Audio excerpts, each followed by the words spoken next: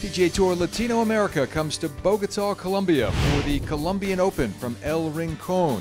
And Matias O'Curry from Argentina had a 7-shot lead heading into the final round of the 7,400-yard course. This one from just off the fringe at the par 4 second, padding the lead. Makes it to remain at 8 under par there. On to the 8th, par 3 here. Missed the green in regulation, just a little chip shot from off the putting surface. And a beautiful touch to about 3 feet. He would convert that short one for a par. On to the 15th, one of the easiest holes on the course throughout the week. Players were taking advantage, and O'Curry was just about 10 feet away for a birdie.